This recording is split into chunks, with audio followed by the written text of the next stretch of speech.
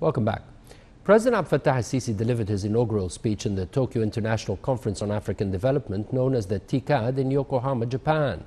During his speech, he expressed his appreciation to the conference for linking Africa with one of its significant strategic partners, noting that it aims to enhance development efforts in African countries since inception in 1993.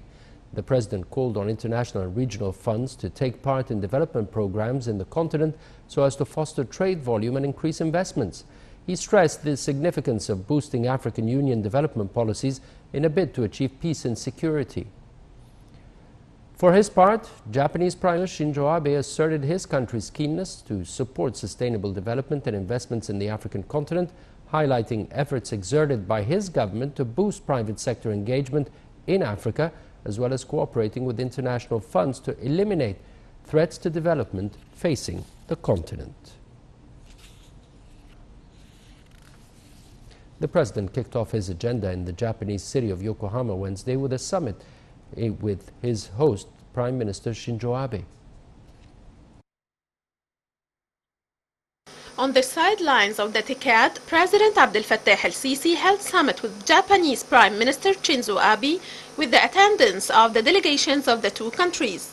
Presidential spokesman Ambassador Bassem Rodi said that Abe praised what Egypt has achieved in the field of development, especially within the framework of the tangible ongoing achievements at the economic reform program as well as the mega national projects. Abe added that this encouraged the Japanese companies to benefit from the investment opportunities provided by these projects, asserting that Japan seeks to foster its bilateral cooperation. Rodi added that President Abdel Fattah al-Sisi asserted his keenness to visit Japan to co-chair the 7th TICAD with Abe, aiming at enhancing means of bilateral strategic ties. Rodi said that the meeting tackled means of boosting cooperation between the two countries. The meeting also reviewed means of bolstering bilateral relations in various aspects, as well as a number of regional files with mutual concern. For his part, Abe expressed his country's support for the Egyptian efforts in fighting terrorism and extremism in the Middle East. Also, the political visions of the two countries were agreed upon the significance of approaching political resolutions for the regional crisis. TICAD 7 will focus on economic transformation and improving the business environment through involving the private sector in the process. It will also probe efforts to establish sustainable communities and entrench security and stability in Africa.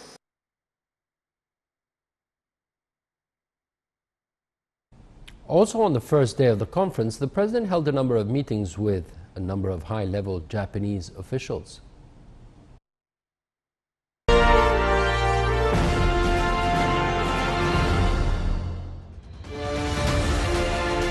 Prior to the inauguration of the TICAD 7 conference, President Abdel Fattah al-Sisi met with Japanese Prime Minister Shinzo Abe to discuss means of enhancing bilateral ties.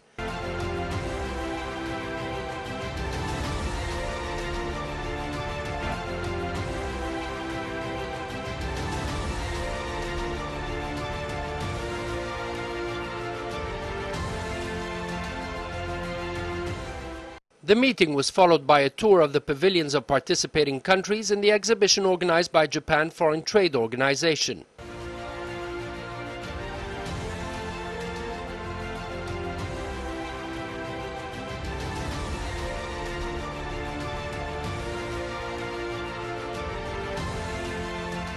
Other presidential meetings included the head of the Japanese Agency for International Cooperation, known as the JICA.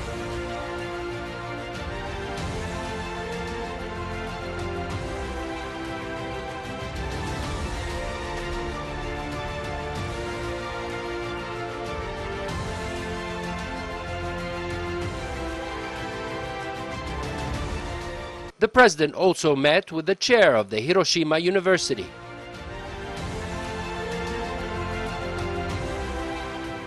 During the first inaugural session of the 7th TICAD, entitled General Observations and the Future of TICAD, President al-Sisi expressed appreciation in addressing the gathering that binds Africa with its significant strategic partners. The gathering, launched in 1993, is based on cooperation and achieving mutual interest aims while fostering development efforts in the African countries.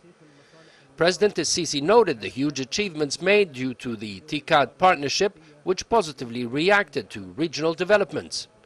On his part, the Japanese Prime Minister and the Mayor of Yokohama hosted a reception ceremony attended by President Sisi. وتفاعلت بالإيجاب مع المعطيات الدولية والإقليمية.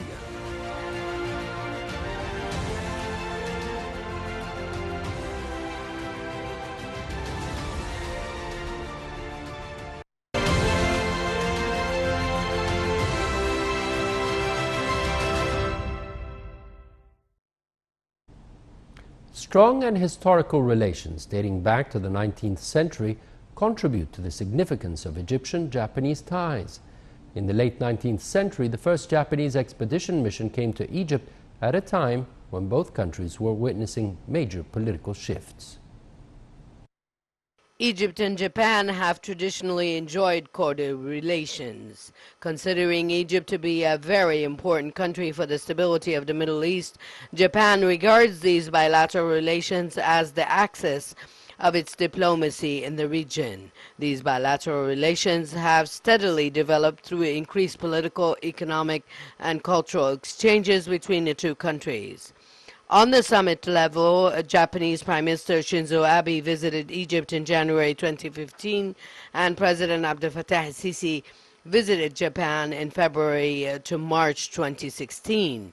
Both leaders declared Japan-Egypt joint statement, which is considered to be the first step of the leap towards a new stage in bilateral relations between the two countries, as both leaders reiterated their willingness to continue to work towards promoting regional and international stability and development, and to further develop their strategic relationship, in particular in the fields of education, electricity, and health, through exchanging of agreements such as Egypt-Japan Education Partnership. Since then, the bilateral relationship between Japan and Egypt witnessed a new leap by enhancing the cooperation on education, human and cultural exchange, as well as on sustainable and comprehensive economic and social development. President Abdel Fattah el-Sisi said that Egypt looks forward to promoting economic and commercial relations with Japan via promising investment opportunities in the Egyptian market in various sectors.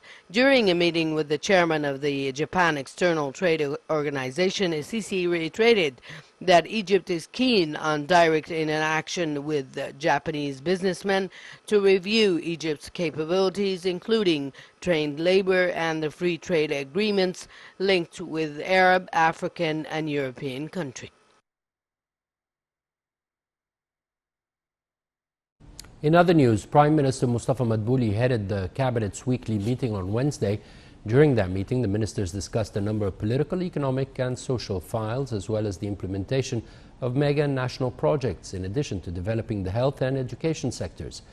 They also discussed the inclusive health insurance system and measures of providing basic commodities to low-income brackets.